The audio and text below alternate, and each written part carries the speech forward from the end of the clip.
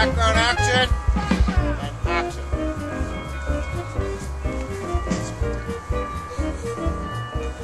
Excuse me, are you guys extras on the Murdoch Mysteries show today? Yes, we are indeed. Awesome. Murdoch what? No, I just came downtown like this. Just happened to be, that's pretty cool. I'm visiting the Parliament buildings. It's my casual attire. Yeah.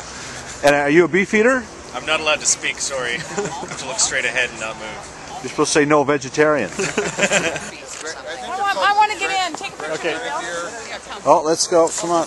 Yeah, Murdoch is in Ottawa. Murdoch in Ottawa. Yeah. Now, what brings you here to the nation's capital? The Clue Trail has led us to John Ross Robertson in 1899, and Murdoch needs to find out what the killer did and how in order to find him. So we're here. And we're going to see this the finale of season 5. This will be in the finale of season 5, which will be broadcast in 2012.